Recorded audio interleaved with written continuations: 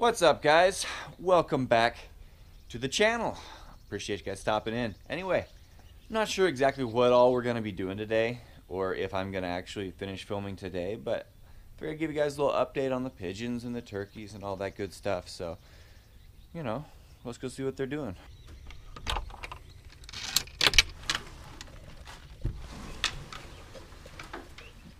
Moved all the little guys over in with the bigger group now. So all of them are together. What's up, guys? It's a little dark still. Sorry about that. Very talkative, aren't you?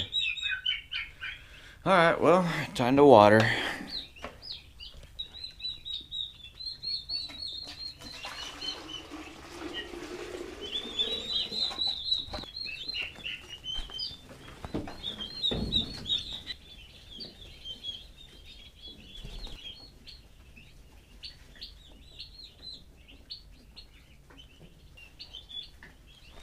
It's amazing to me, like, how fast these little buggers grow. The big one, he's only 2 weeks older. Like, look at the size difference. These guys are, like, huge. Well, anyway, they're doing good. I've only lost a couple of them, so feel good about that. Now let's go see what the pigeons are doing. I almost forgot one very important thing when you're raising turkeys like this. Don't leave your buckets in here, because if you do, what they do is they fly, they jump on the edge, they jump in, and they just keep doing that, and they pile up on top of each other. And once you've got so many of them piled on there, they just squish the bottom ones, and they suffocate, and it's bad. Either way, you're gonna lose a bunch of birds. I'm gonna lose a bunch of birds if I'm not careful. So, outside they go. Well, it's kind of overcast today, and so it's not really shining bright enough to really see in the loft at all. So, we'll go check them guys out later. Hey guys, it's actually a couple days later. I didn't get to make any more content since then. Gonna try today, so I'm gonna show you guys the pigeons while it's still light enough. I need to make a door for this thing. I just haven't got around to it. I've been too busy working on the big loft up there. But something cool happened the other day. My black pair of Modenas, that I still need to pick the name for, I'll get to that, decided, woo mama! Laid an egg, and she's a little protective. I like that, boy. Anyway, hi mama. I'm gonna try and leave her alone, but I need to get inside. But for some reason, they literally made the nest right inside the door. I mean, not helpful. So, whoa, hey, trying to leave you alone here. Gee, come on, calm down. Anyway, I want to go see if there is any eggs from the owls up there. The other pair of Modenas, this Grizz hen here, I'm not sure which one of the blacks. I think that, yeah, that one right there. That black right there is her mate, and they've been hanging out in this one. No eggs yet, but they've been working on it, I'm pretty sure. I hope the frizzles down there, those two, I'm hoping they're getting into it, because they've been hanging out at that nest. I really like some more of the frizzles. I don't know, can you guys see? Is there an egg? I can't see, so I'm just gonna have to do the whole feel here. You guys already knew that, but there's nothing. Kind of hard to see them, but I like the old German owls there. All right, mama, I'm leaving. Leave me alone. I'm just leaving. Just leaving. Okay. Good luck with the egg. All right.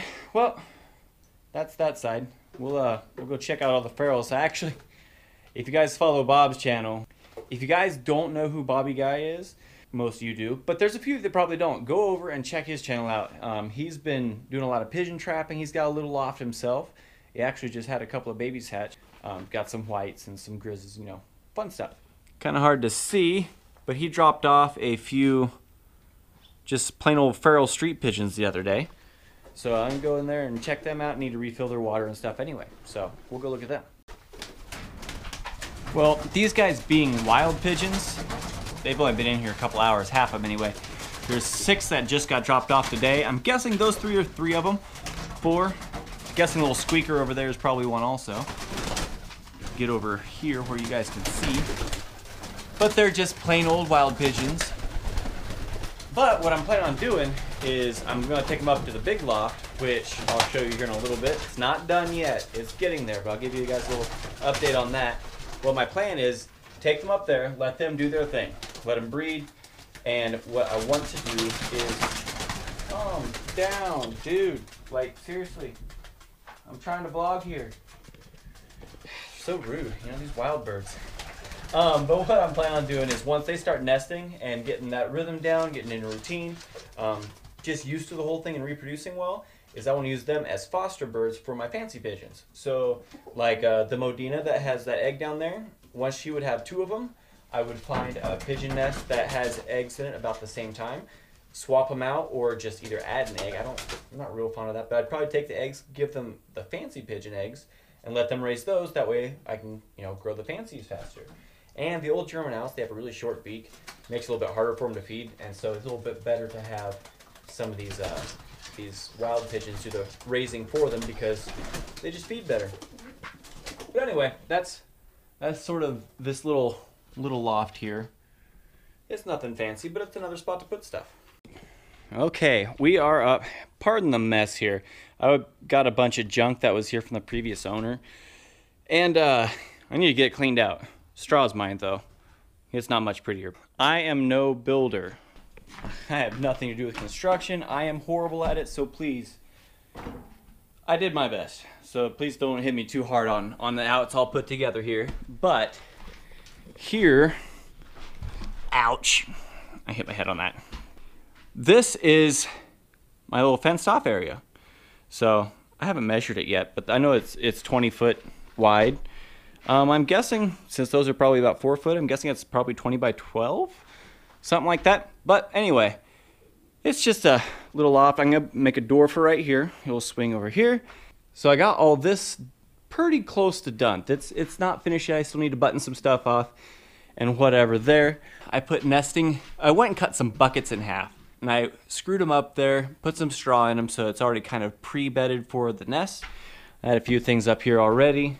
Need to put some more roosts in, or perches, you know, stuff like that. And I also think up here, I think that they would nest if I let them. So I'm thinking about putting some 2x4s up here just to give them another spot.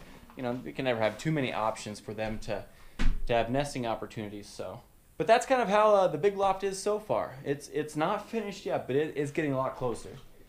What I'm planning to do is with this other half here, I'm planning on getting some goats at some point to help keep my mess of a pasture down. As you can see, there's just a lot of weeds and stuff out there. So I need a few goats to keep all that down for me because I don't want to mow it. The reason I don't want to mow it is I raise meat turkeys for Thanksgiving, and we butcher a bunch of those off, and what'll happen is if I go through and I mow it, it leaves, you know, a stem or a stalk of all the bigger weeds, and when that dies off, the turkeys actually get big enough that they'll go out and they'll sit down and they'll get puncture wounds into the breast meat, and then it makes scars and scar tissue. It can get infected, they get hurt, they could die, lots of bad stuff. And so I really don't want to just mow it. It causes problems for my birds. So I'm hoping if I get some goats in there that they'll just knock a bunch of it down, eat a bunch of it up, and they'll take care of a bunch of my problems for me. But haven't gotten that far yet. So, you know, one step at a time. But anyway, I gotta stop hitting my head on stuff. The long and short of why I went into that story is I need a little space up here to put hay.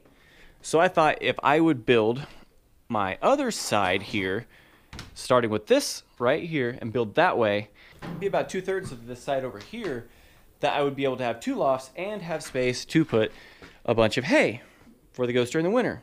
That's the idea anyway. Will it happen this year? Maybe, maybe not, but it's worth a shot. We'll see what happens. But anyway, that's for the update of the loft here. Today is the day that Bobby uploaded his introduction to his new baby pigeons, and he caught those 6 ferals that he dropped off that I showed you guys down there. And he's been transporting the pigeons in a bucket. We gotta fix that. That's just hard on stuff during the summer, and so we're gonna make him a little cage, and that way he has something to actually carry the birds in. I think that's what we're going to do next. We're going to go ahead and build a cage. And I'll show you guys a really easy, simple way to build cages. Cages are so easy, you guys. I'm going to do a how to build a pigeon trap video. There's been a bunch of you guys that have requested it. It just takes some time. So I'm just gonna get into it. I'm gonna build one of those. So I'm gonna be filming 2 videos. You guys have to come back for the how-to video if you want to see that one. And we're gonna build a cage for Bobby for transporting, and we're gonna build a couple pigeon traps that'll be in a different video. So you guys hang around. We'll build that. You guys check it out. So I found a piece of wire that was from a previous project. I was just sort of laying around, which was convenient because I didn't really want to cut into my big roll. I got a big roll here for pigeon trap stuff and another roll for the tops, but I'll show you guys that in a bit. So what I did here is I cut a piece off of my scrap stuff.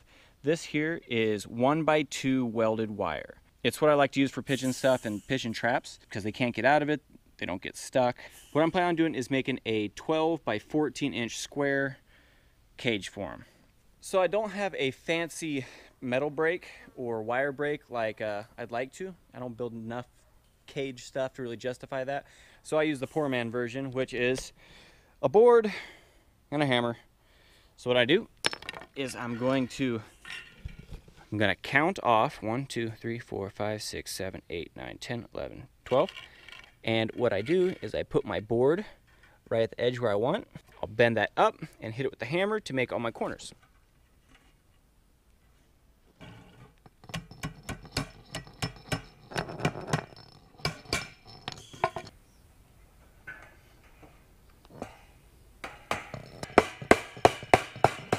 So I don't have any of those fancy wire clips. I used to have one. I have no idea where it went. I think I lost it when I moved. I do it the hard way, which is your little bits of wire that you have that are sticking out. You just bend them around the corners. It takes a little while, but it is a strong hold. I'm gonna get these all wrapped up and then I'll show you the next part. I'm gonna try and show you how I bend these wires here. I'm not sure if I can be able to do it one-handed here or not. But what I did is I just went and took it from straight. I bent it around the underside so it is sticking out like that. Grab it and then I just bend it around like that.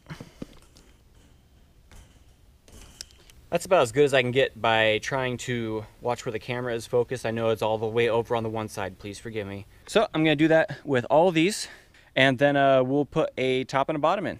This is for the bottom. This is 1x2, sorry, that's 1x2. This is 1x1/2 inch welded wire.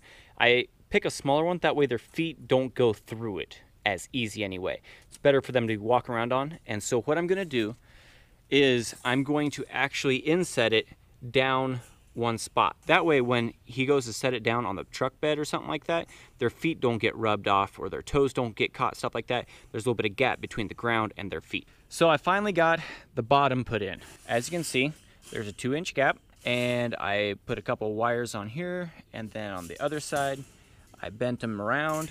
Now I gotta get my top made. So I'm gonna go ahead, cut a section out, put it at the top, put a door in it, and we'll see how it goes from there.